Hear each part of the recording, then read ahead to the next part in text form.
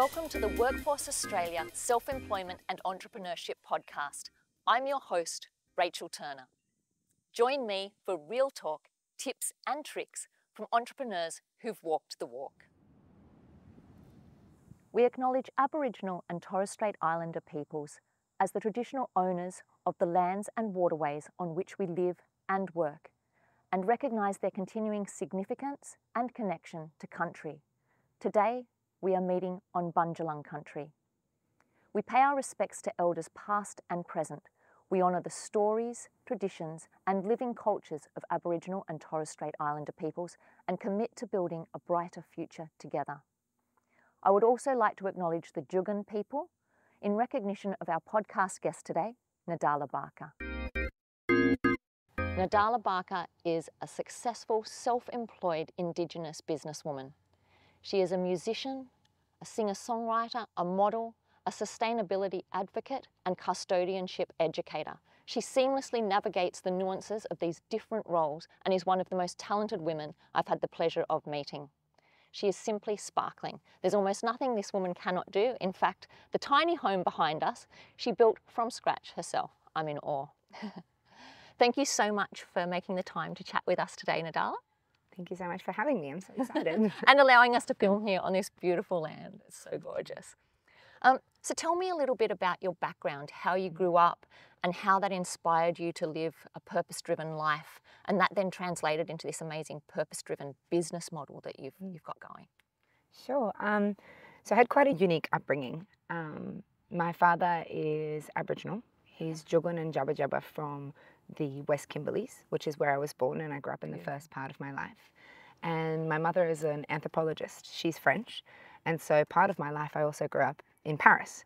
So from the get-go, my older sister and I moved around between worlds a lot, because you can't really go more different than the remote Kimberley and Paris. Although I'm a little bit jealous, like two very different juxtaposed places, but equally as beautiful. Equally as beautiful.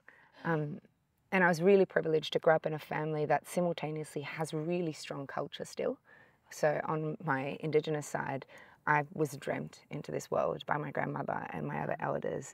I grew up, practicing culture on country. And on the flip side of that, I also grew up in, an academic world where my mother helped me foster my ideas and critical thinking. And on equal parts, in both sides, highly politically involved communities right, who think the world and who rethink solutions. And so I think from the get-go, my life has been anchored in that. In the acknowledgement that there isn't one way to live. There isn't one way to find your purpose, that there's as many solutions as people alive, and those solutions can look very different. You can speak to an auditorium of thousands, or you can speak to the birds. Both are equally as important if they are in line with you and your message. So it was simultaneously daunting because it meant that I didn't have a model to cling on to. And I think I spent a lot of my earlier years in my late teens and early 20s relentlessly searching for my solution, relentlessly trying to understand the world and its complexities. And I lived in New York and in the Amazon rainforest in Colombia and traveled all over the world doing things from human rights law to permaculture gardens, kind of almost furiously searching for that one thing that would be mine. But as it turns out, it was more than one thing. And I think that's the life that I've fostered now, is something that really lines up with the multiplicity of being when we're human and the multiplicity that I grew up with.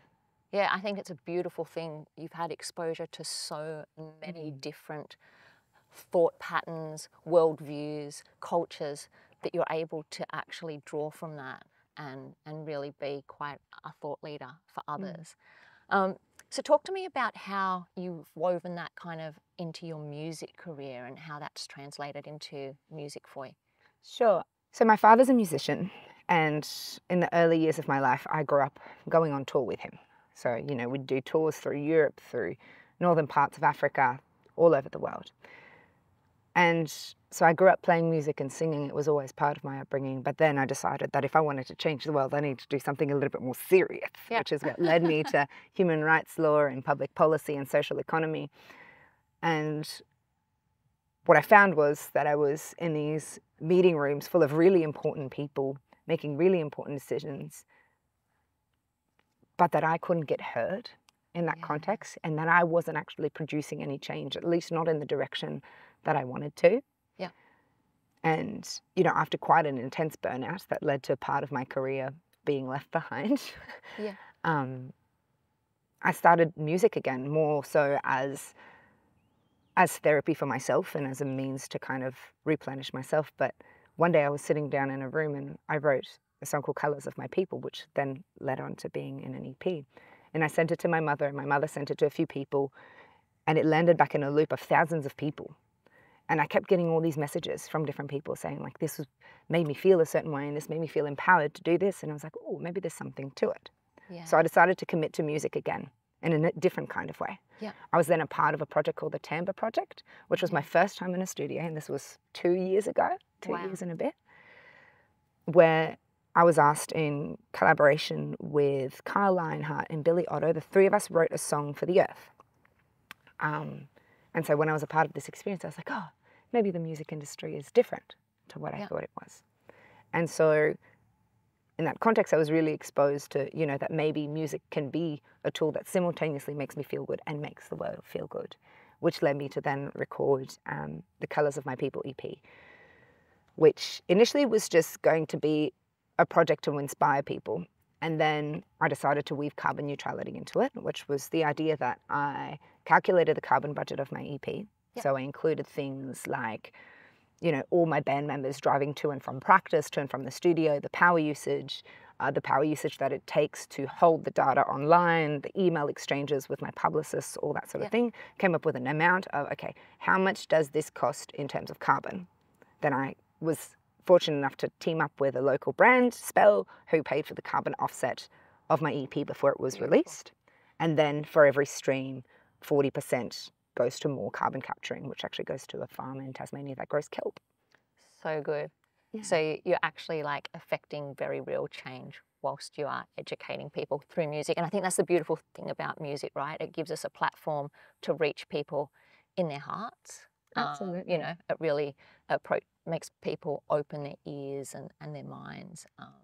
They don't have the defences up as much when you're talking to them through music. I actually read on your website that you wrote the title track for Colours of My People in one sitting. Yeah. Unbelievable, unbelievable. Yeah. I think with your music, like you have your music and you have sustainability, advocacy, you have corporate consultancy. How did you come about, I guess, establishing different channels for revenue as like someone that's self-employed? Was that something that happened, just it evolved, or was it something that it was calculated and you planned out? The initial part of it definitely evolved on its own. The first time I did this corporate offering that you kind of just mentioned, I was invited to do that by someone who'd seen me perform. Okay. And my performances very much lean into what you were just speaking about, into the way in which music allows a certain openness, allows us to practice togetherness, you know, so that you can see a band together and be like, hey, I remember you from the dance floor. Maybe we can now talk about more complicated things. Yeah. Like things that are really important to us, right? So these amazing capacities to reach people in a state where we can have difficult conversations without starting in bias. And she saw me, so when I performed, generally I'll play a song and then equally as long speak between songs. And she asked me, could you do something for that for our training? And I did it once and it worked incredibly well. Yeah. Because it offered something that was new, both for me and both for them. It answered questions that they didn't necessarily know they wanted answered in that moment, around custodianship, around feeding the why.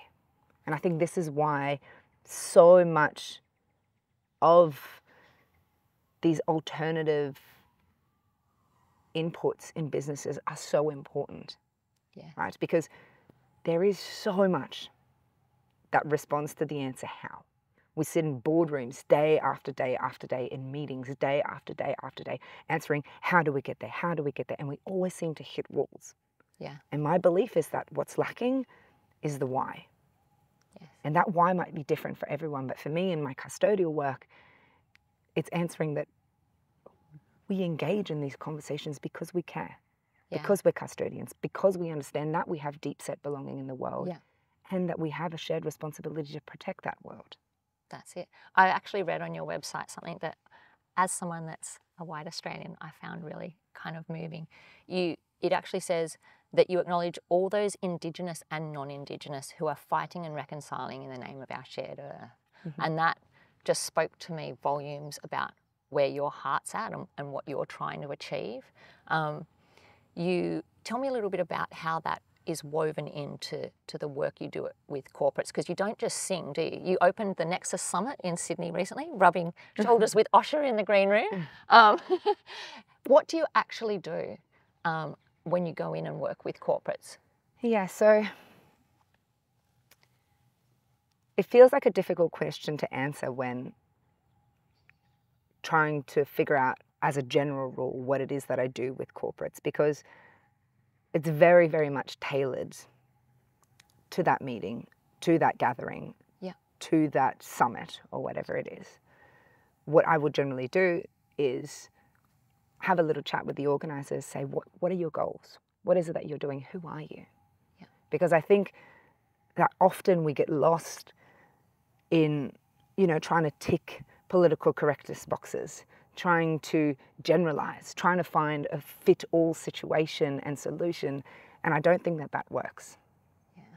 I think what I offer to corporates is a really, really tailored lens to remember their own power, Yeah. to remember their own purpose, to kind of create a collective drop in a situation where everybody is on the same lines. Everybody starts off at the same point. A good piece of feedback that I got when I was working with a particular corporate group, and they had a big gathering of all the environmental leaders for Red Cross, was that they said that after my performance, they were able to have a meeting that was more productive than the 10 past ones. And the reason being is that they started their conversation by sharing with each other why they were in the room, why they did the job that they did. Yeah. And what they did is that they wrote it down as they went. And then they highlighted the words that they all have in common. And then that's where they started. Yeah. And I think that perfectly sums up what I'm trying to do with this work, is to step into a softer space, not to be holistic hippie world, Yeah. but to actually allow us to be more productive in conversation, because we remember where we start. Because I think the problem with a lot of business nowadays is that we walk into these rooms, and this is something that I've practiced when, I was working in public policy and human rights law. I walk into the room with all my knowledge, with my 3 degrees behind me and a master's, and I say, well, I know what I am, and I know that everybody else in the room has 3 or more degrees, so we set up and we all know. Yeah. And we expect that we're all on the same line, but we might not be. Yeah.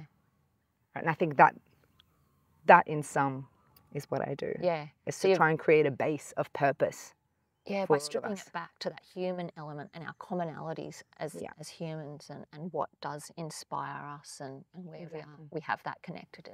Yeah, Yes. and particularly in, corporate situations where either it's a meeting with people from all over the world that don't necessarily have the same ethical beliefs. Yeah. Or, very high-ranking people in corporate settings who all have very different departments to look after. And I think this is something in general conversation that, is often shown on corporate people by the environmental movement as like, these are the bad guys. And I'm like, these are people who have huge amounts of responsibility, who have thousands, potentially tens or hundreds of thousands who are reliant on them, on them figuring out the solutions, on giving direction. Yeah, it's a huge We can't responsibility. possibly, set them out of the question. Yeah. For them to have a clear mind, for them to work with people with equal power into a common direction, wouldn't we want that to be the conversation? Yeah. To reinstill environmentalism and, custodianship at that level so that the entire business can move? Yeah, 100%. I love like your passion for teaching custodianship and Indigenous culture. You also work at a bush school in the Northern Rivers, don't you? I love this. I remember hearing a couple of really cute stories about some of the kids there, which is pretty amazing.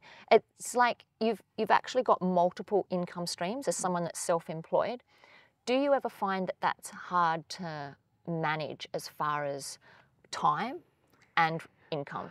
Yeah, so I definitely do find it hard to manage. Not so much when, to put it bluntly, I was less successful Yeah. and I had more time. What I find now is that I have too big of a workload to manage myself. Yeah. What I also find is it can be quite difficult to switch between roles. So a really perfect example of this is a few months ago, I was doing 2 performances at the Better Futures Forum in Canberra on a Monday afternoon. That Monday morning I was at Bush School. Then Monday night I flew to Brisbane to do a performance for Big Sound. Tuesday I was back down in Byron for a show. Then I got flown to Cairns for another talk, then back here.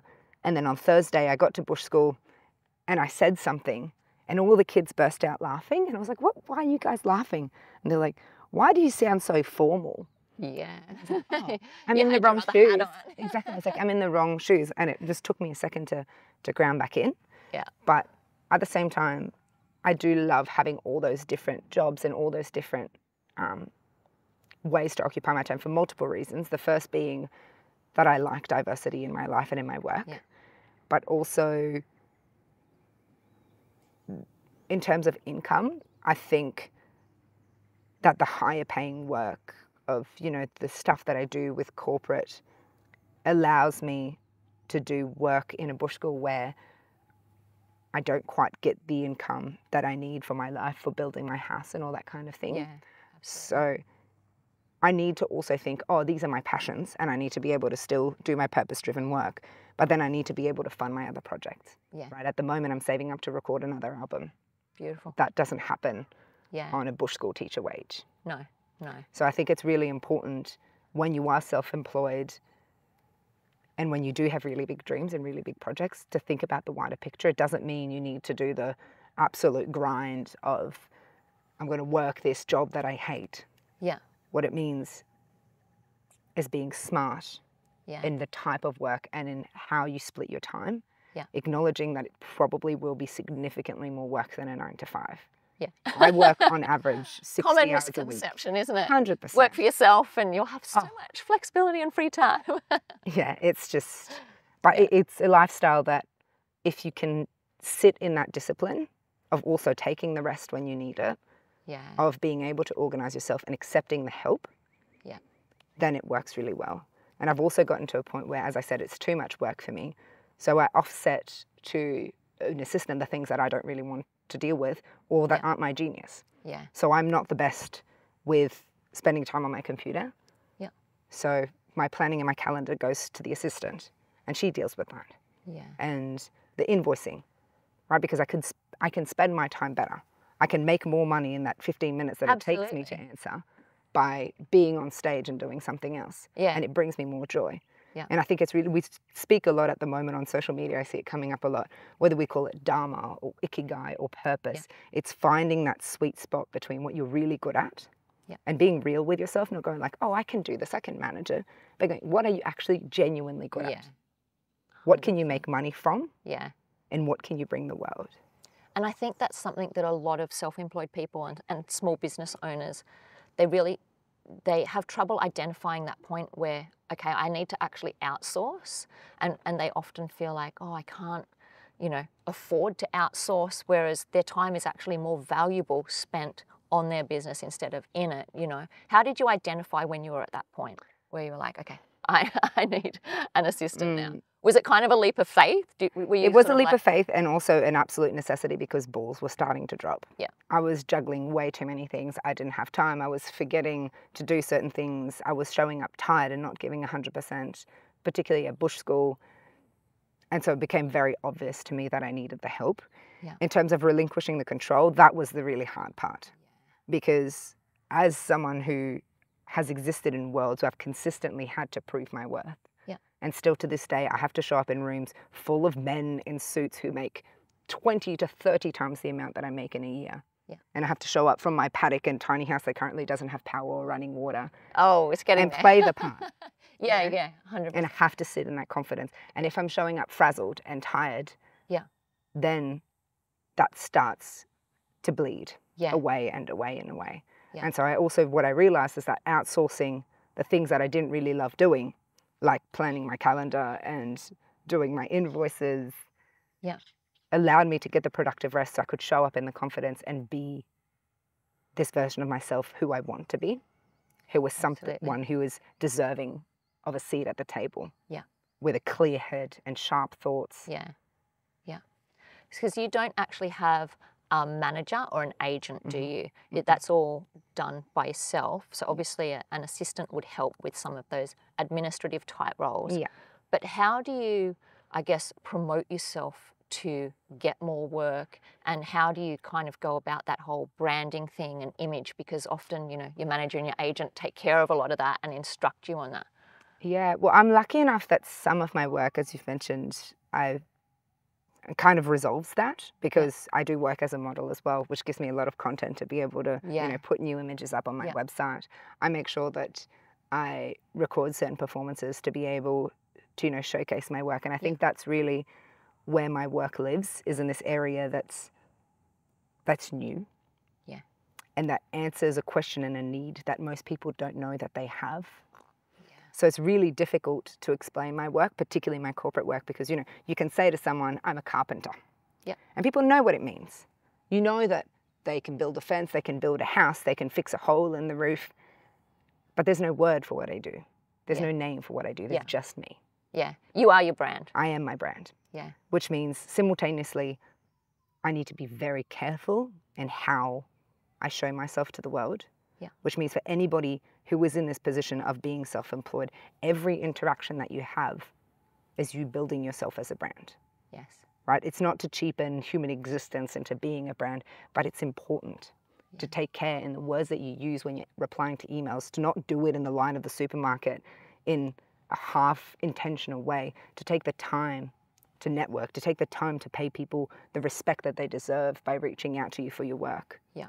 To acknowledge the privilege that you have to be holding their attention in that moment, right? To be cautious of how you present yourself to the world.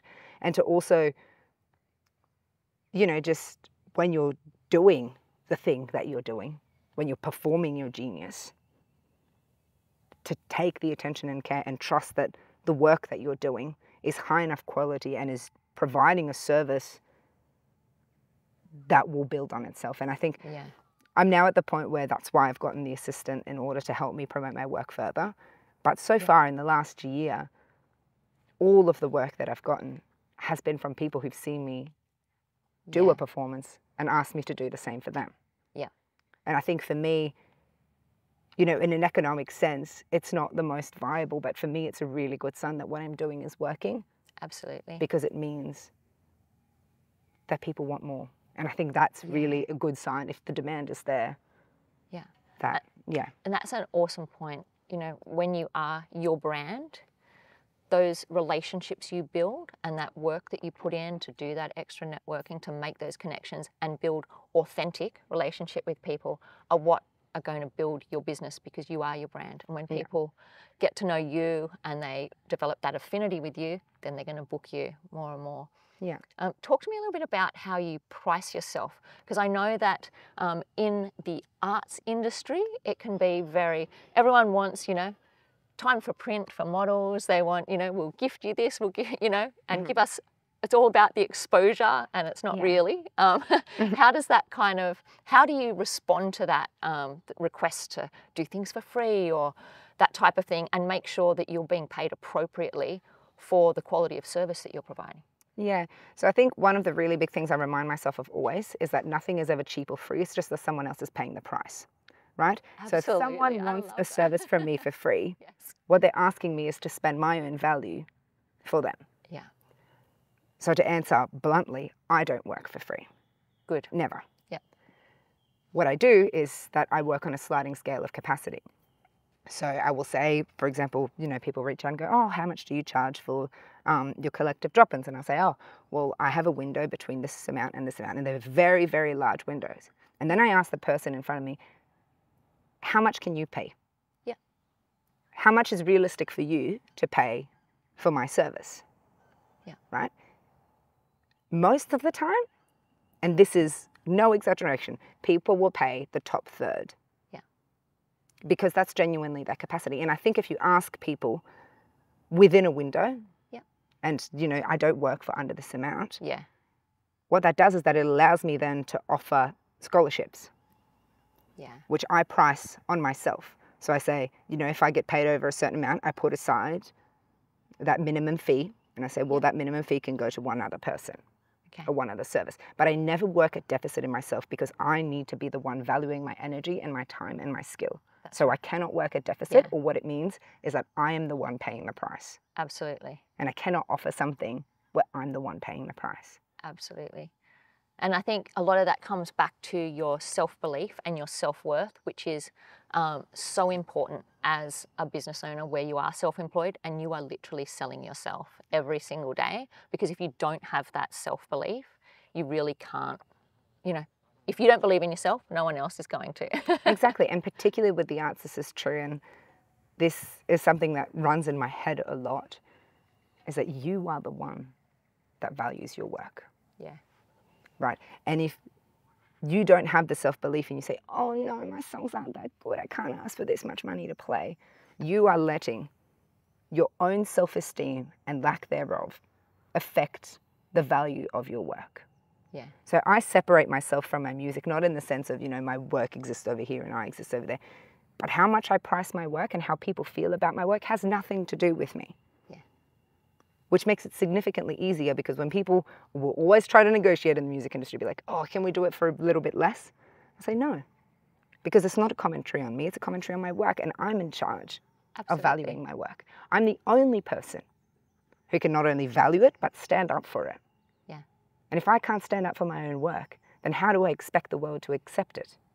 100%. Do you know what I mean? Yeah, I'm a huge believer in price creates perception, you know? 100%. If you could buy, if Mazda was all of a sudden costing you the same as a Maserati, you'd look at Mazdas a lot differently. Yeah. Yeah, so how does that translate into, I guess, with modelling, that whole sense of self-worth and that type of thing? Has that been a positive experience for you modelling? And has that sort of built your confidence, or? Yeah, absolutely. I struggled with self-image for a really long time. I mean, I had 3 suicide attempts as a teenager because my self-worth was so low. And how I see my modelling now is really a sense of victory against that, right? Like I look down the camera and it feels like I'm looking down the barrel of a gun. Yeah. Right, of saying, I'm not afraid anymore. Yeah. And it's never really about the output of the product. It's about being able to proudly stand in who I am and represent who I am for that camera. And I think a lot of the modelling industry lacks in representation, and being an Aboriginal woman who grew up in a world where no one looked like me, that was really hard to live. Yeah. It was really hard to map myself in an idea of success when there was no one who looked like me who did it. Yeah. So to be a model now, I don't, you know, do it for pretty shots. I do it because I think, oh, if this goes up on this ad, then someone might see it and it might be inspiring. Yeah. That absolutely. I live it almost as a responsibility to allow the world, this entirely, you know, made up world that exists online and in shops, to reflect the real world a little bit more. And if I want my voice heard, that's also part of my work. Absolutely. Is to make myself seen, even when it's uncomfortable for me, particularly when it's uncomfortable for me. Yeah, and you are very much becoming a role model that other women can emulate, both Indigenous and non-Indigenous, you know. Being an Indigenous and Aboriginal businesswoman, have you found specific challenges or opportunities particularly related to that? Yeah, there are some challenges, definitely, particularly in more official worlds, though that's really starting to change. Even in the last 10 years, I definitely see that changing. But I don't allow myself to dwell too much in Yeah. that area if things are difficult. Yeah. And I really call on anyone who is in that situation to do the same, not as a means to, you know, discredit very real discrimination and lack of representation, particularly, you know, like I'm able-bodied. Yeah. You know, people who have disabilities have even another hoop to jump. So I'm very much acknowledging that there is a diversity problem. Yeah. But to dwell in that can quickly lead to a situation of victimhood. Yeah. What I have found is that that lack of diversity creates an opportunity. Yeah. It creates an opportunity for me to be in the room and be, actually, I'm the only person of colour here. Yeah. I'm in the minority of the room in terms of, you know, 4 women to 25 men. Yeah. It creates an opportunity where my value is then increased. I don't see this room and go, oh no, there's no one that looks like me. I see this room and go, there's no one that looks like me, which means that I am the only one who can speak for myself. Yeah. Which means that my voice is significantly more valuable than the copy and pasted Dans in the room. Yeah. Yeah. Sorry for all the Dans. No, but no. do you know what I mean? Nothing wrong with Dans. Just Nothing wrong with Dans. Lovely friends called Dans. But I think to be able to see that, particularly in a world that's changing, where the truth is most businesses want representation and diversity. Yeah. They really do. Yeah. And it looks incredible for them. I'm so aware of that Absolutely. I am the perfect poster child. You I'm are. not too You- black you to are be divisive. perfect. Like it's literally like, I mean, it sounds horrendous to say, but I'm this like perfectly ethnically ambiguous young woman who just is palatable enough because of the message that I bear, because of the way that I look. Yeah. But also diverse enough to tick a box. Yeah. And that sounds horrible because it is, right? There isn't really much true diversity in Australia. No. Yeah. But maybe if I slither my way in to all these boardrooms, I can start to push open these boundaries so that people behind me can take the same. And I think this is something that's really important when I talk about custodianship, is an acceptance of shared responsibility. Yeah. Right? And it is my responsibility as someone who is that like halfway ethnically ambiguous to open up those doors for people who represent genuine diversity coming after me. Yeah, absolutely. No, it's beautiful. We can't not talk about the tiny home that sits behind us in doing this podcast. You built this from scratch, correct? I'm absolutely in awe of that. How did you learn to build it? And what's kind of been the most challenging bit so far? Sure. I literally just looked at YouTube videos. Oh my God. What inspired the whole house at first was that I was talking about sustainability, you know, wanting and talking to people about taking responsibility for the impact of their lives, and not in a negative sense, because I think we often get this wrong when we talk about impact of reduce your impact, reduce your impact, reduce your impact. And I fundamentally don't believe in that. I think that everything we do has an impact in the world, either positive or negative. Yeah. And none of us are ever going to be able to remove all the negative from the world. We can reduce it as much as we can and offset that by all the positive that I can handle. And what I found was that I was bumping up a lot of negatives in terms of my living situation, in terms of not being in control of the amount of water that I was using or the type of electricity I was using. So this really birthed itself as a project in taking control of my own life, in taking control of my own impact. Yeah. What it ended up being really was an ode to myself. Was, you know, it's almost been a year since I started building this, almost 6 months since I've lived in it. And what I found bit by bit is that I can sit there and look up at it and say, I made this for me. Yeah. I put in thousands of hours of learning and building and hurting myself and crying and laughing for me, for nobody else. Yeah. I built it in my image, made from almost entirely recycled materials that I, you know, collected for over 2 years, knowing basically nothing beforehand. Yeah. And I learned for me, because I believe that I'm deserving enough of that. And what that's taught me is that it is the same with my house, with my music, with my corporate work, with Bush School, is that you are the only one who can put in work for yourself. No one is coming to build your brand for you. No one is coming to make your business for you. That is up to you. If you want to be in charge, then you need to take charge. Yeah. And that's the only truth. Yeah. when it comes to that. Yeah. And so that's been a beautiful lesson for me, is simultaneously that I'm in charge of making things happen and that I have an extraordinary capacity to make things happen for myself. Yeah. But I also need to rest, because when I don't rest, things get really wonky in there. And that I need to apply myself to doing things for me. And remembering that, you know, this whole idea of do it for the grind. No, do it for you. Yeah. Not for this idea of your children, not for money. Do it for you. Yeah.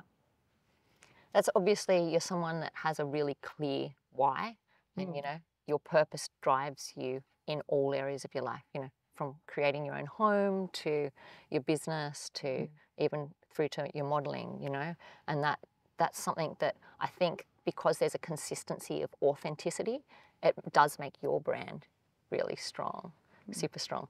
Can I ask you, and this is a bit of a shameless plug, because some of our listeners are probably aware that I am the Workforce Australia Entrepreneurship Facilitator for the Richmond, Tweed, Ballina region. That means I offer free business advisory sessions, free workshops, networking events, and webinars to small business and new business owners. If you're interested in anything like this, please don't hesitate to get in contact with me. My details will be in the show notes. So Nidala, have you ever worked with a mentor, individual, or maybe a group of trusted advisors that you access for instruction on how to plan out your business journey? That type of thing? Well, initially I didn't. I was very set, and this kind of echoes a little bit that question you said on, you know, when did you know when to ask for help? I was very set on doing it all myself. I was like, I'm an independent woman, I can do it myself. That goes downhill really quickly, because there's a lot of things that you need to know how to do. And what I found is that the more help and advice I can get, the better I end up being. It doesn't mean I accept all of it. I mean, I take it on board or anything like that. But what it means is that there's a heck ton of people around me who've walked all different paths before me. Yeah. And there's all this knowledge available. And that's the only way that I can learn how to do things. I mean, my house is a perfect example of this. I can mess around for about 6 hours trying to figure out how to do point A to point B, or I can look it up on YouTube and Google it. Yeah. And about 200 people have already done it before me, and I can have the solution there. So I rely heavily on asking people questions, particularly people who have succeeded in ways that I would like to succeed. Yeah.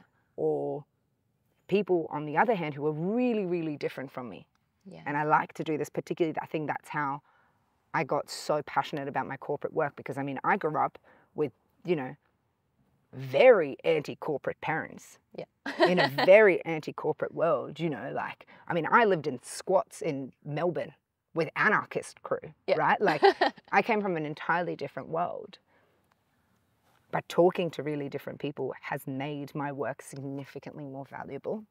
Yeah. So I would, if there's one piece of advice that I can give anybody trying to start their own business, it's take the advice. Yeah. Yeah. And just give it a go. And if it doesn't work, drop it. That's fine. Mistakes are completely fine. Yeah. Going down the wrong road is completely fine. Yeah. But don't go stagnant because you're stubborn. Yeah. Like, that just makes no sense. Yeah. In terms of one set mentor, I'm in search of. Yeah. I haven't yet found one set mentor. But also I acknowledge that the work that I do is very, very diverse, and that the work that I'm doing, you know, whether it's on myself, on the house, in music. Yeah. I don't have one person that I follow, but I have a huge amount of people who have that influence you. Yeah, exactly. And just based on a respect. Yeah. That have so much respect for so many people. Yeah. And once you start seeing value in others, you start seeing value in yourself. Yeah. So it's a really good practice, I think, to seek out beautiful mentorship. And I did part of a NICE course as well, and that was super useful for me. And yeah. For anyone listening or watching, NICE is now rebranded as the Self-Employment Assistance Program, and it still does run. It's actually a great program. If anyone's interested in finding out more, give me an email. I just want to finish up with a fast four. These are not questions that are really business related, let's be honest. Okay. Are you a mountains or an ocean type person? Oh my God, that's such a hard question. I suppose that's why I live in the Northern Rivers, both. Yeah. Both. Best of both worlds, right? And I think that's because of the diversity, right? I think everything in life just keep going diverse. If you go one road for too long, you'll get bored and stubborn in it. Go multidisciplinary everywhere, in every aspect of your life. 100%. And I can guarantee that it will increase the value of your life, of your work, of your product, everything. Yeah, yeah, beautiful. Okay, if money and skill set were no barrier, what would you love to achieve over the next couple of years? That's a very good question. I don't really ever see skill set as a barrier. I just kind of will learn it. Oh my God, I love that. See? Always. Continue learning. Yeah. Money is a really big one. I would like to go on tour again. Yep. I would like to record a new EP. I'm looking forward to hearing that. Yeah, I would just try and push out my message as far as it can go. I'd love to be able to run custodial workshops in really remote areas.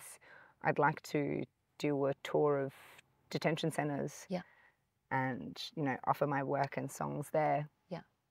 Yeah, a lot of things. I have a lot of things on. I dream very big. I love that. A lot of things I'd like to achieve. And what I'm hearing there is it's almost just like an extension of what you're doing now. And it's literally just almost a scaling of that. Exactly. Well, money's energy. Yeah. Right? So if there's all these things and projects that you're dreaming, money just propels it forward. Yeah. Yeah. It's awesome. All right. This is a bit of a silly one. Pineapple on pizza, yay or nay? Yay, all the way. Oh, I'm with you. Yay, all the way. All right. If you had to listen to only one artist or musician for the rest of your life, you had to choose one, who would it be? No shameless promoting of any friends here, okay?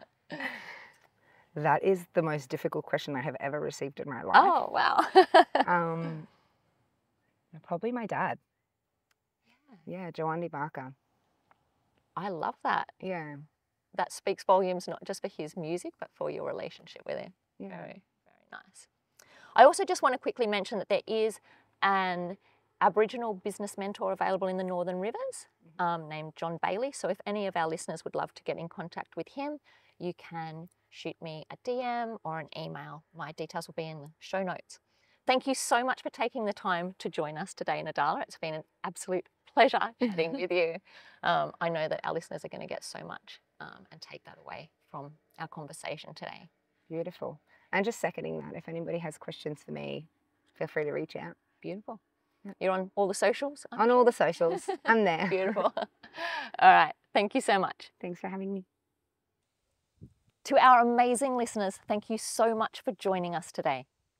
We have touched in our talk on the subject of mental health. If you or someone you know are struggling with your mental health, please access some of the free resources available, such as Beyond Blue, New Access, or Lifeline, which are listed in the show notes. Lifeline also has a 24-hour helpline, which is 13 11 14. If you've enjoyed the podcast today, please like and share it. And don't forget to subscribe to our channel so you don't miss out on new episodes. As the Workforce Australia Entrepreneurship Facilitator for the Richmond, Tweed, Ballina region, I offer free business advisory sessions, free workshops, networking events, and webinars. If you'd like to contact me, you'll find my details also in the show notes. Until next time, remember, you don't need to be great to start, but you do need to start to be great.